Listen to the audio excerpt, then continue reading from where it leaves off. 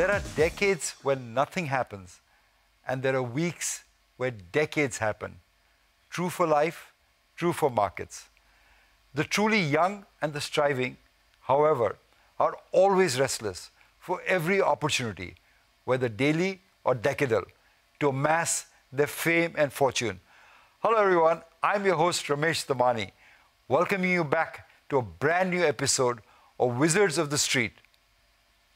With grit, imagination, and a drumful of daring, my guest overcame his modest roots and transformed himself from a programmer to a player in the capital markets, all within 20 years.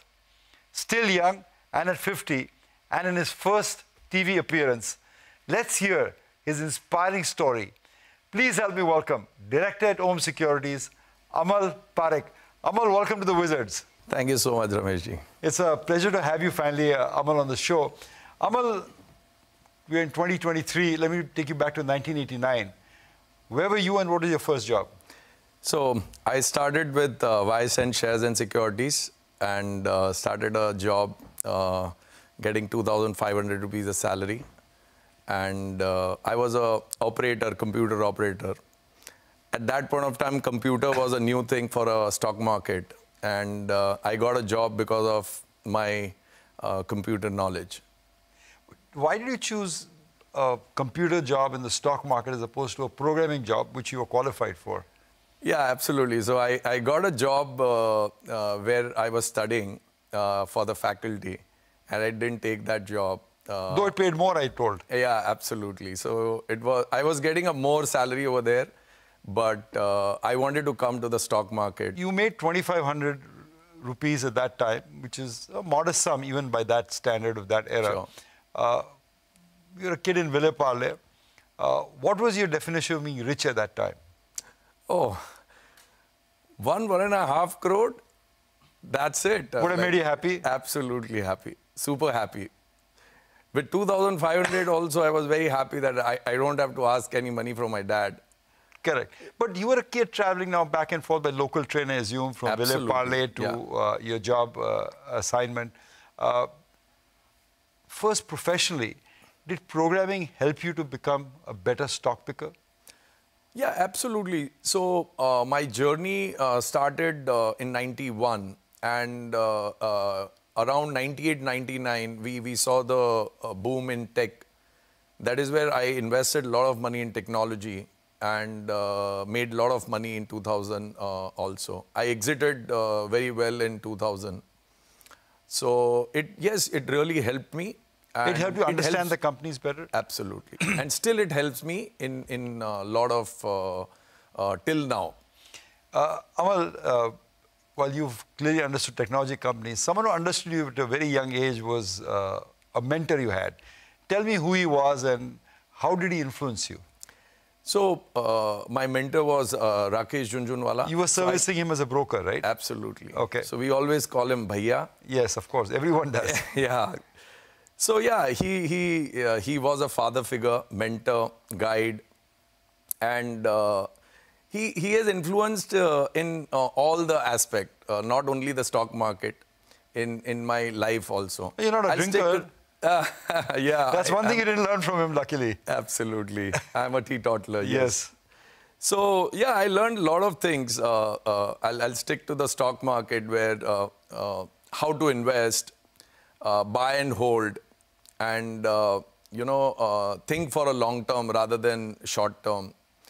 In trading also, a lot of trading style, I replica Rakesh Bhaiya with a very strict stop loss. Only trade with a lot of liquidity. Otherwise, just pass. Don't be a leader in the trading market, be a follower in the trading market. Yeah, so that's we called as never be a engine, always be a bogey. Bogey. And cutting the stop losses famous axiom was vadare vadare levanu, ghatare ghatare bechwanu. Absolutely. Which means buy on strength, sell on weakness. Absolutely. Correct. But I'm getting ahead of myself. Rakesh influenced you for the course of your career. But the first stock that magnified your income and made you perhaps more wealthy than you were was VisualSoft. Absolutely. Tell me the story of Visual. So, VisualSoft was a devolved issue, and I showed the company to Rakesh Bhaiya, and we liked the company. So, first Bhaiya invested, and along with him, I also invested in a company.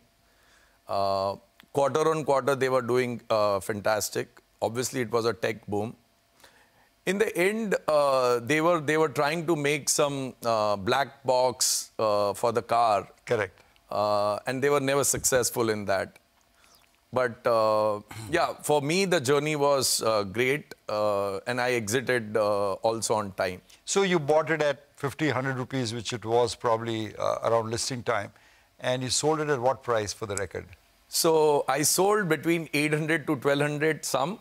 And After then 10 times your money. Yeah. Yes. And then I sold at 8,000 rupees. Took the entire ride through. Absolutely. And did Rakesh, you followed Rakesh in that? No. I don't think so. I don't know when he sold, but he was he exited quite early.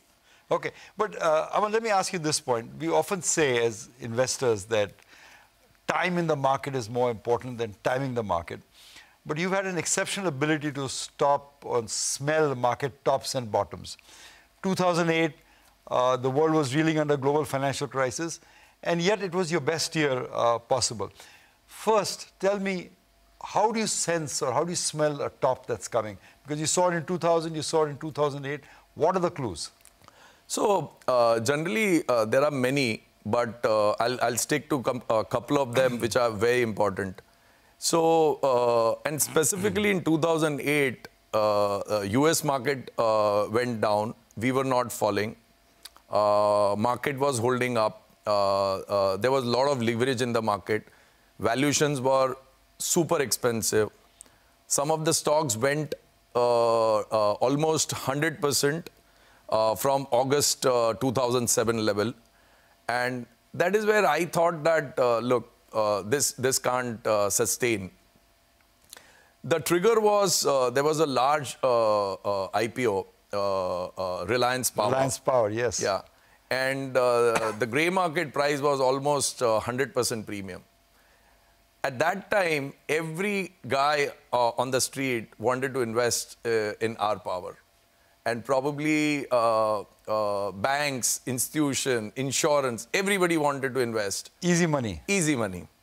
And that is where, I checked with my retail brokers. Every guy took out their credit, which they had in the broking account. And because markets were going up and they were doing well. Yeah, they were making a lot of money with the broker, but they wanted that money to be apply in the IPO of our power. Obviously, because they were seeing the price difference between the IPO and the grey market price. That is where I thought that if market goes down little from here, then it will be a chaos because people will not have the margin to pay, and then they have to unwind their position. And that is what exactly happened. Market went down a little, and then people had to unwound the position forcefully because they didn't have money. Absolutely. So you got out successfully in 2008, but you had an uncanny ability, Amal, to come back at the bottoms. It's not that you were permanently bearish or that you decided, I made my money, I'm getting out of the markets. How do you spot bottoms? So, exactly, a lot of things are opposite to what it is on the top. So, people don't want to talk about equity. The volume happens, huge delivery happens, and the stock price does not fall. Then, lot of time, exchange unwind position for broker or for clients, not because of the margin they have. Last people can't pay the margin, so the that's correct. Position is and that is what exactly the bottom forms. Obviously, the valuations always have to be seen, and in 2009 we all knew the valuations was very, very cheap. It's just about nobody had a daring to buy an equity, and we bought it like in 2009 also. So you've told me about the story of Rakesh, who's helped you throughout your career. Have there been other mentors who've helped you? Because you clearly needed them. You were just a kid out of Villa Parlour. Yeah, absolutely. So one of the things I missed, I would say, in 2008, the Amit Goyla and Puneet Bhatia. Partner at Rare Enterprises. Yes, Amit. and Puneet Bhatia, head of TPG, India. They both explained me what is a subprime problem and what is a housing crisis in US. And that helped me a lot besides R power trigger. Crisis. Other than that, I have two more mentors. One is R.K. Damani ji and one is Ashish Pant. So, how did they help you? Give me a quick summary of what you learned from them. Ashish taught me, he is like a teacher. When you sit with him, he'll go on teaching you every now and then. And I always call him Guruji only. And RK? RK is we call as a Bhai Saab. But it's again, every minute what you spend with him, you learn something from him. So it's amazing. It's amazing. And you were lucky to, I mean, the odds of you meeting them are pretty remote. Absolutely. From 1989, and yet you serviced them and they became your friends and your mentors, right? Absolutely. Correct, it's amazing. How do you deal with losses? I mean, the markets teach you, humble you almost every single day. I'll tell you a very funny thing. I get relieved when I book my losses. I'm fresh when I book my losses. And I have no emotions. That is what I've learned from Rakesh Bhaiya. True trader. True trader. Huh. And I think same goes with Mr. Damani also. Both are very, very quick in booking their losses. That's what I've learned from them, and I continue to do that till now in my trading. Amal, there are two different mindsets at work here. Investing requires a lot of patience, and trading requires being trigger happy. Is it possible to have both of them? Yeah, I'm running it live since years. Is it hard, or do you fight yourself, or does trading become investing? No, I don't think so. It's hard. It's just a mindset what you have to train your mind to do so. One of the stock which I bought, Hindustan Aeronautic, Jubilant Food, I bought it and it went down by 25%. I still added that stock because I was convinced on the fundamentals. So the get-go, yeah, sorry, go ahead, finish your point. So it does not shake me on when I'm doing an investment. Probably if I would have bought Jubilant Food or Hindustan Aeronautic in trading, I would have sold in 2%, 3% losses. So when you initiate a trade, you tell yourself this is the investment bucket, this is the trading bucket. How does that work? How do you segregate the two? It's very simple. Anything which I buy in Amal Parikh and Viral Parikh, it's an investment. Okay. And I have my partnership firm, and anything which I do over there, it's a trading. So I keep it very simple. So you make a conscious decision that this is an investment, so I'm putting in my personal name. That's correct. Correct. So Amal, every stock market person, a lot of stories about the ones that they got right, the ones that got away, or the ones that bothered them. Share with me some of your success, the stock that you're proudest of picking, or the one that, you know, had mud on your face. So I have a couple of them, but I'll talk about one, which is a Dalmia Cement. I bought Dalmia Cement around 210, 20 in, I think, 2014. Typically, the market cap was 1,700 crore, debt was 4,000 crore. And what did you see in them? It's just that the visibility of EBITDA, I could see like 400 to 500 crores of an EBITDA per annum. You have a 1,700 crores market cap and you have an EBITDA of 400 crores. It's amazing. No brainer. No brainer. How many times X did you make in that? Oh, so today price is around 1,900. X split, it becomes 3,800. Right. Yeah. So 200 to 3,800, almost a 20 bagger. That's right. Lovely. Amal, what we'll do is we go bankrupt if you don't take commercial breaks. We'll take a break, sure, come back, and then we'll ask you about your more painful losses also in the stock market. Sure. Let's take a break, come back and chat some more with Amal Parikh of Om Securities. In the Dead Poets Society, Robin Williams whispers. If you listen real close, you can hear them whisper their legacy to you. Go on, Lean in, listen. You hear it. Carpe diem. Seize the day, boys. Make your lives extraordinary. Continuing our conversation on his own extraordinary journey with Amal Parikh of Om Securities. Amal, welcome back. We talked about making lots of money in Dalmia Bharat. Tell me something when you had mud on your face. So I invested. I had a lot of bad companies also in the portfolio. One of them was is still there, Dish TV. So I invested when the company had a debt of 2,200 crores. Today they have zero debt. They have repaid the debt. But because of promoter doing over leverage in their other businesses. Corporate governance. Yeah, and they had to pledge this equity, and I think the issue is in the court right now. But it's very painful for the minority investor. So, yeah. It bothers you. It bothers me because a lot of my friends' family has also invested in Dish TV. Yeah, but they've written a lot of winners, so they're okay. But Amal, let's stick to the topic of money, and let's stick to winning. Rumor has it that you're a dollar billionaire. Is that true? So I never calculate my wealth. Really? You don't want to tell Viral that? My wife does not know my wealth.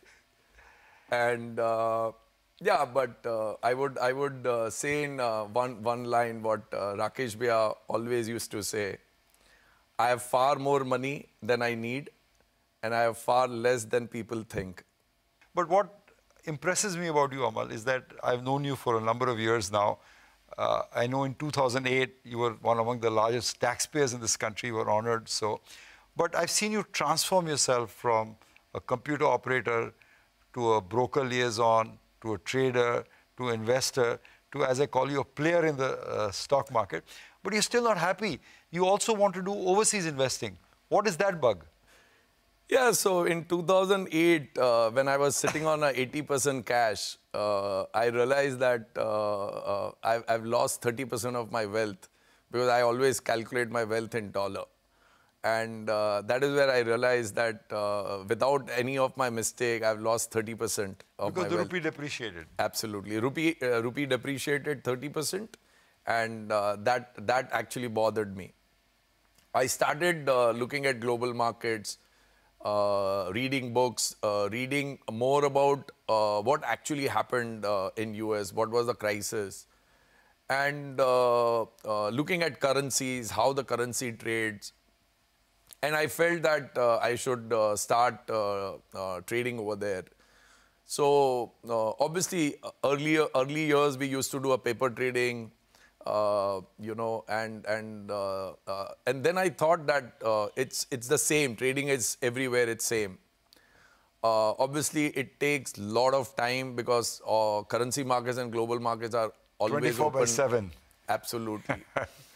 And yeah, that is where I moved for like 2-3 years to Dubai to trade global markets. Tell me a trade that stands out in that period. Okay, there I traded in Japanese yen, and I bought some call which was at 10 cents to $1.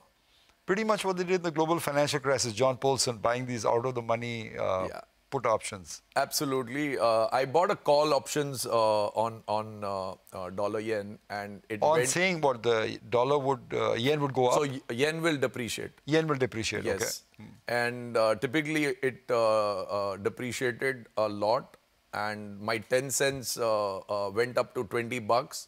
I sold it around $17. Amal, you're 50. You've already accomplished a lot. What's in it for the next 10 years for you? What are you looking forward to? What wakes you up at night? So I've invested my 5 to 6 years in algo trading. Some of the strategies are already live, and I want to be a great algo trader.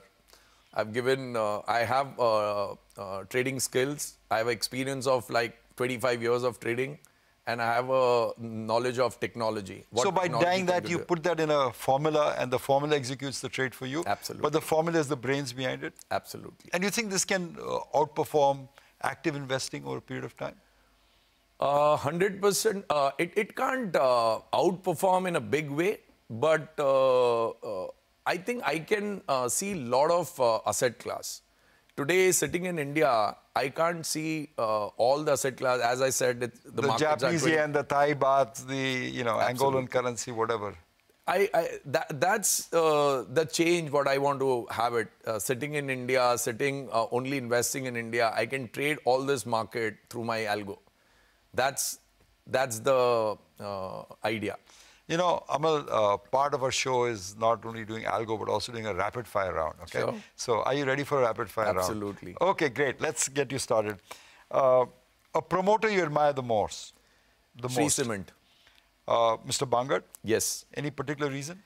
I think the promoter gives everything what he does, everything in their annual report. So if you read their annual report, it's amazing. Transparency. Absolutely.